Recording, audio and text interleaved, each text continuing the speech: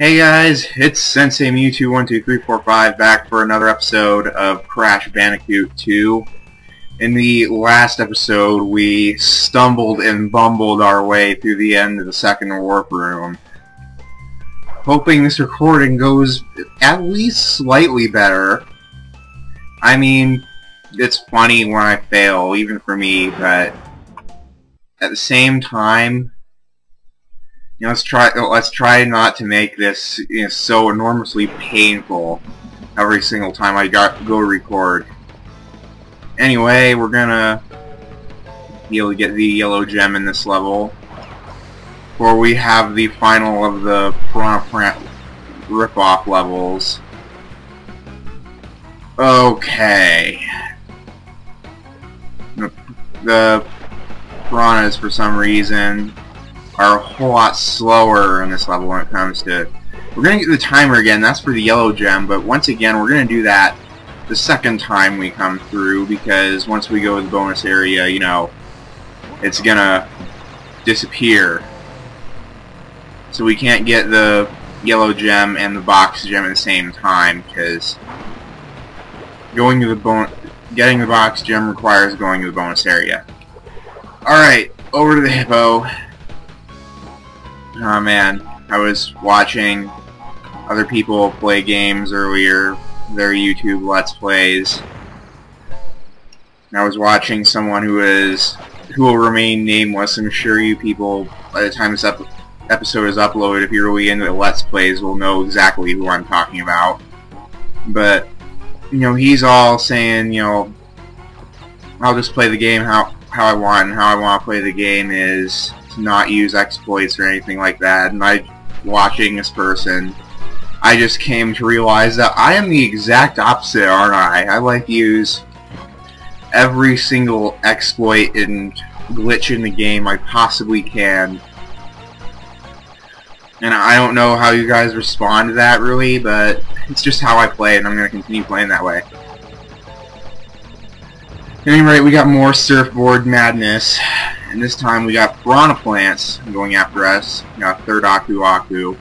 Once again, no immortality on these sequences. I'm running into nitros already. Come on! Let's not die. Not dying is good. Not dying means good things. I don't know what I'm talking about anymore. Let's see. Oh boy, I'm contemplating whether or not I want to try this, because I know how you can jump over there. You can spin jump onto that platform over there, then spin jump from there over to a platform where another piranha plant is. Well, I guess I really don't want to do that because it's a little risky. And it's probably just easier to not do that, even though it sounds like it might make it easier for a second. Actually, no, there's no way you could get over where that piranha plant is.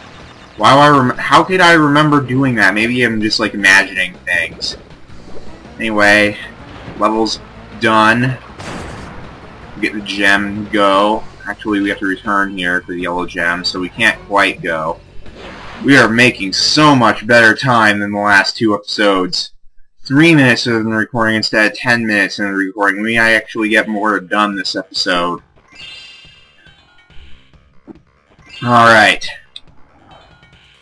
Crash is going to do his victory dance once more. Actually, I'm going to stop him from doing his victory dance with triangle just to speed things up. At any rate, we're going back into the level to get the yellow gem. Here we go, again. Back to more Piranha Plant ripoff land. This game has so many similarities to Mario. Oh! Piranha, I hate you because you made me lose my focus, which caused Crash to drown because Crash does not know how to swim, and I shouldn't have tried to do that. We're not going to have a repeat of last episode, are we, where every graphical error in the game occurs? I mean, not like that one's going to affect anything because I was already dead. But still, the beta testers for this game did not do a very good job. You know, it's still a fun game. I love this game, but beta testers didn't do very well. Now we finally get the timer. Skip over everything time, and die to mines. Always gotta have dying to mines when Sensei starts rushing. Where's the time? Oh my god, dang it. Cutting time.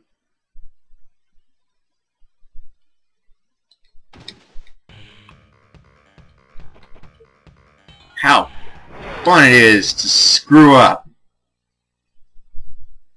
Screwing up is so fun. Screwing up is kind of fun, actually.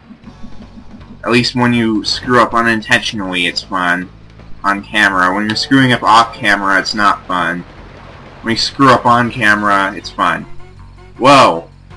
I really shouldn't have tried to do that, but I made that jump, so I'm good. Alright. Now let's go. We have more time on the clock. Oh well. Ah! I hate these mines. I always have trouble avoiding them. And I have to start over again. Because apparently when you die, the timer goes away. It makes me sad. It means I have to do this in one life. And after what's been going on, we know that's not going to happen anytime soon. Yeah, I forget what I said about us not being over 10 minutes into the recording by the time we finish this episode. I'm going to eat those words. I'm going to eat those words right now because I said... The reason why this is occurring is because I said that. Whoa! Whoa! That was very stupid. Okay. Focus, Sensei. Focus, Sensei. You're not focusing. That's the reason why you screwed up so much in the last episode, is because you couldn't get your focus. Now, try to focus some more in this one, and you won't screw up so awful dang much. Of course, the thing is my game disc. Because of my game disc, the sound kind of lags on these levels. You might have noticed that when I did Air Crash. Oh man, now we have less time on the clock. We're going to have to whip out every speedrunning tactic I know. And we finally passed that. Okay. What? I guess that works. They jumped over the whirlpool, and the whirlpool have insta-killed me, so... Oh! I'm going to have to whip out every speedrunning tactic I know in order to pass this. Get those guys. They'll blow up with those TNTs there, blown to bloody bits. If plants bleed. They do. I didn't know. Okay, luckily we have Aku again, so we can survive getting a hit. We did not have him for long, did we? And I'm not going to beat the timer. We're going to try. No, I'm going to get eaten. I definitely wouldn't have beaten that timer anyway. Oh. More cutting. I love screwing up. Yes, that was supposed to be irony. What? That wasn't supposed to be irony, per se. That was supposed to be something else. Something else I can't quite think of because my brain is still liquid from the last episode. Alright. Speedrunning tactics away. Hopefully we won't die to this. Okay, good. Okay, we're just going to have to constantly use boost. As bad of an idea that is. It's the only way. Alright. Doing much better time-wise than we did in the last take. Before I had to cut. I don't know why we were doing so bad time-wise. Seriously? Okay, let's try not to lose Aku because we actually are probably going to need him for the next surfboard part after this one. Because it's nearly impossible to get by these two without taking a hit. without killing them, like I did the last time I went through there. Alright, we're good. No need to destroy the nitros, just pick up the yellow gem and get out. Okay. Well, I don't know why the timer's still going, but I beat it out of the level. Alright. Moving on to the next level. And that is the last of the Piranha Plant rip-off levels, and we are now 10 minutes over the recording. I love eating my words. Sewer or later. Ha! Ha ha ha ha ha ha ha! Oh, Naughty Dog and your crappy puns. This is another sewer level, obviously. Only this time the water's deeper and it acts like the mud in the first level. The very first level of the entire game. Not the tutorial level, though. That doesn't really count as a level in my eyes. Alright. Kerbam. It doesn't have its own warp room portal, therefore it's not a level. It's just a little area thing. Here we are, back with the eels are electricking the water. And here's the yellow gem challenge area. I love how they give you the yellow gem platform right after you get the yellow gem. Alright, here we go. Oh! I don't know if there are any boxes in here. Oh, man. The water here is always electric. The water here is always electric. Stress land. Oh, and you can't stay on the platforms. Oh! Almost hit the mouse. Oh, it's actually giving me a Grace Aku. I love that. It's finally said, okay, you've died enough. We're going to give you some more mercy now. Just like in the last episode with the rock, we're going to start... That lasted a long time. Okay, now that my timing's a bit better. Let's go through here. We got the gem already. Actually, I think if we kill ourselves, like so, we can still get the box gem, because there are obviously no boxes down here. Oh, I see. It's not giving us a Grace Aku. We're just spawning right on an Aku crate. Because there was an Aku crate on top of the checkpoint crate, and we must have broken the checkpoint crate first. Well, that totally works for me. We aren't having the space paradox anymore. Alright, Cortex's sir. Duh! Why are you using your flamethrower the moment I walk over to you? Alright, die, mice. You deserve death. And so death shall come to you swiftly. Here we go into another bonus area. This is kind of a crazy bonus area that we got here. And you're going to see why. At least if this is the bonus area I'm thinking of. Alright. Bang, bang, bang, bang, bang, bang, bang. Now we got an exclamation mark box to make those appear. Except, heck, you can just spin jump up there, maybe. Actually, it'd be kind of hard. Heck. Fine game, I'll do it the way you intended. Even though, as explained earlier in the episode, that's not how I roll. I know this is not the bonus area I was thinking of. I was thinking this was a bonus area where they were going to do a really cruel line box puzzle thing. But it wasn't. Which is fine by me. Now, that fan is spinning too fast to pass, and what you do is you spin the enemies into it, and that destroys the blades, until finally you spin an enemy into the middle, which you should have done from the very beginning, and it destroys the fan entirely. Okay. You're getting hit by stupid things again this episode, Sensei. You need to stop that. You're supposed to be good at this game, and you're sucking. It's like episode 4 was the last episode we would do good in. And of course, there's the end of the yellow gem challenge area. Although there are no boxes in there, there was just the clear gem. So by no means you actually have to stay in there. You just kill yourself after you get the gem. As discovered in the last episode, you keep any gems you collect when you die. So there's no need to go back down there. Ah! Went the wrong way. Went the wrong way first, that is.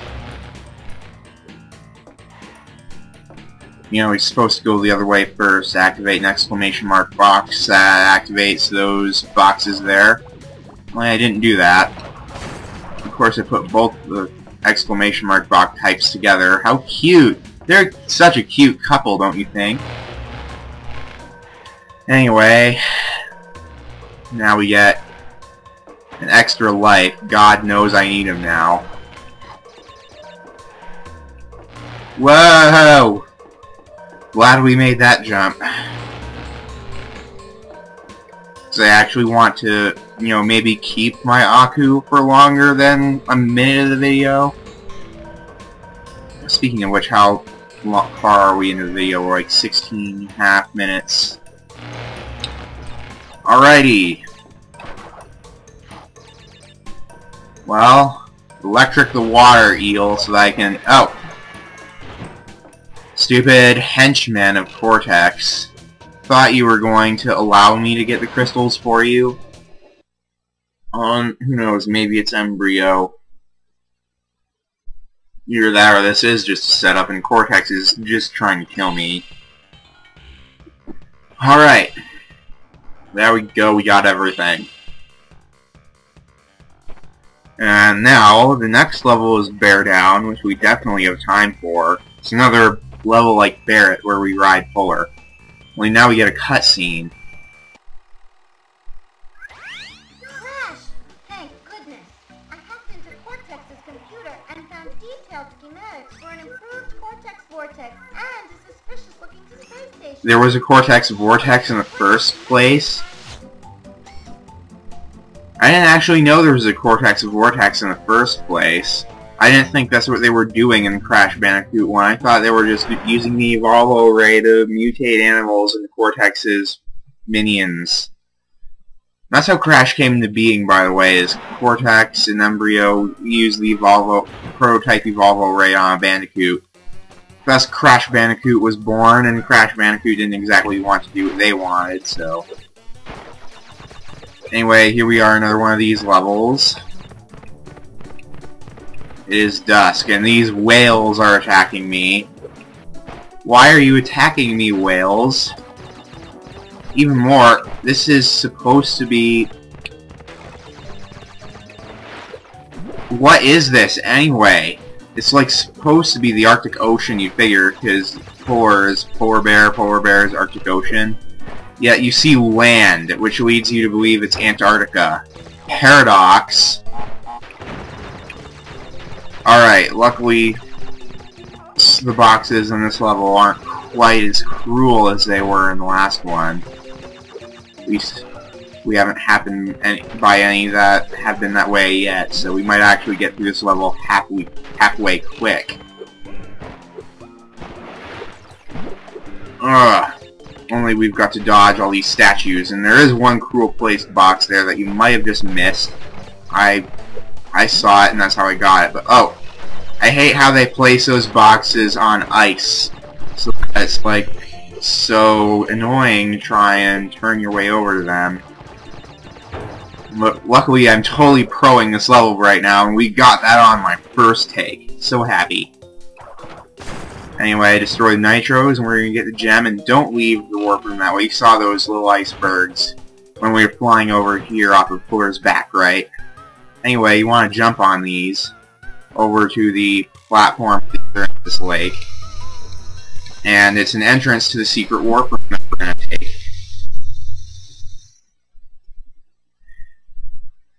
Anyway, here we are in the secret warp room. And we're going to drop off our crystal and gem, which will appear in the third warp room. No need to fret. And as you can see, we get another portal leading to Air Crash as our first portal in the secret warp room, we will never get this portal because that was the one to snow go. Anyway, one interesting thing about the secret warp room is wherever you is off in the distance, you can see the islands from Crash 1. You know, there's the, I think that's the second island you go to. Off in the distance that way is Insanity Island, I think. Either that or Cortex's Fortress. But at any rate, here's one other interesting thing about the secret warp room is this isn't the only warp room that you can actually die in. Yes, you can die in this warp room, but it does not subtract from your life count, luckily. Okay, off to Air Crash in order to get the box gem, because now that we've unlocked it in the secret warp room, we start in a different place in Air Crash where there are boxes that we normally would miss, and I would get those lives, but I think getting those lives is a little ballsy. I hate trying to box jump over to those. Anyway, here we are in the second challenge area of Air Crash. Oh, good, got it. Luckily, Whirlpool, you're making things stressful right now, and I don't like stress. I don't do well under stress. Now we're going to be carried back to the regular area of Air Crash. We're going to be dropped off here, but don't fret, because there's no boxes before this part. Now we're going to actually complete the level. Last time we were here, we went through the exit in the other challenge area. This time we're going to complete the level and go to the end of the level. The real one. So that we may pick up our shiny, clear gem of boxes. Alright, off we go. Boosting, even though we all know how well I do in terms of running into mines when I start boosting a lot. Okay. Let's just get all this again. We've seen this all before. Although we still have these. For some reason I really don't do very well on those sets of 2 mines. I mean, you did there. Can't you just spin jump this? Yep, you can. Okay, good. At any rate, we go over here. Bonus area. We've done this bonus area before, but oh well. I mean, at a loss for commentary since we've done all this before, but long arc. Oh man, I actually got everything. That never happens. I got everything. Well, that works. That works for me. More Wumpa Fruit and more lives. God knows I need those. Unintentional rhyme, jeez. Okay, hurry up, platforms. I wanna get out of here. I can't spin jump that. Alright. Piranha Plant Ripoff, what you gonna do? I'm too far away from you. Can't move your old butt over here. Even if you did, I'd just blow you up. Shoot! Wanted to get the life first. I lost to Aku, or I lost the gold Aku. Now here's a little trick. I hate this. It took me so long to figure out what you need to do. Is now they're actually forcing you to spin jump. You have to use the spin jump to make this jump. And the next one. And this next one, they're actually boxes over here. And it's really stupid how they did that. You can miss that so easily. Now I have to backtrack through that, and they decided to be even more cruel, and with a little bit of water on the other side that can kill you, so the camera angle is pretty awkward. Anyway, now that we've gone through that and gone out of Stress Land, let's continue on through the rest of the level that we haven't been to before. But yes, you can actually screw the box gem up and have to go back and do all over again because they really wanted to be jerks in this level. I hate this level. This is my least favorite one of these levels for a reason. You screw up one thing trying to get the box gem in this level, and there's so much you have to do over again. Thank God I don't have to. Anyway, now we've finally completed Warp Room 2 and got over halfway in Warp Room 3 on this one episode. I think we're going to return to Warp Room 3 and call it an episode. So, see you guys in the next video. This is Sensei Mewtwo12345 ending this gaming lesson. This recording went so much better. Thank God Almighty.